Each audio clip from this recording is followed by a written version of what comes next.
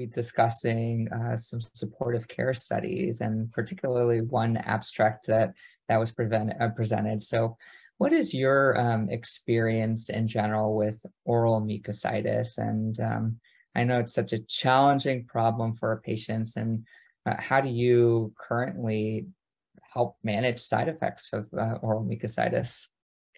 It's so tough. It's one of the worst side effects we give people with chemo radiation is that mucositis, basically the worst sunburn of your life, only on the inside of your mouth, that can make it difficult to swallow, difficult to speak. And so far, it affects almost everyone who gets chemo radiation. There have been studies looking before at different ways of managing it. None of them have been particularly effective. So there was one study, the Roman study, looking at a vasopassum, which I really need to learn how to pronounce, but it's an IV drug that's given daily with radiation therapy with a goal of reducing oral mucositis.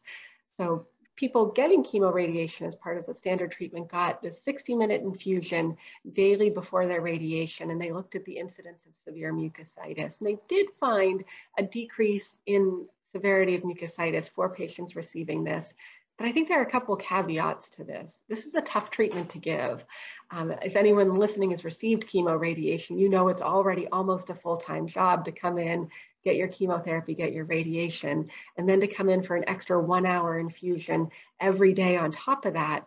That's a lot more time to ask someone to spend in the infusion center for a benefit that was pretty modest overall.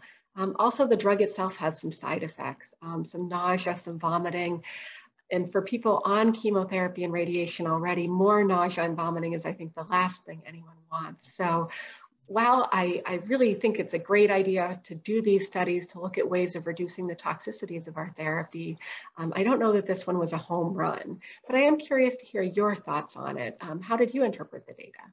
Yeah, I couldn't agree more with your feelings about it. And we ask a lot of our patients receiving chemoradiation therapy, particularly on their chemo days that can be very long with cisplatin. And so adding another treatment that takes up more time in the infusion chair, particularly with how busy and how many patients are coming in through the door, I think that it just makes it hard. And so while the data shows that we can at least decrease the rates of severe oral mucositis, I'm hopeful that maybe there are going to be different formulations that might help. And I'm aware of an ongoing study that's looking at a tablet that goes in the mouth and that dissolves, and so that could be potentially easier for patient tolerance. But yeah, I think I applaud ASCO for giving this an oral presentation, and really, I think supportive care and trying to make our patients' lives a little bit easier with treatment is so critically important. So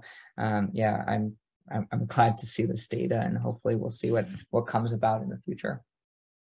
Yeah, I think we make people, the wonderful part about head and neck cancer is so many people were able to cure with our treatments, but we do make people pretty miserable along the way. So I do really applaud ASCO for giving a pretty big spotlight to this important field of trying to remediate some of the symptoms we give people with chemoradiation.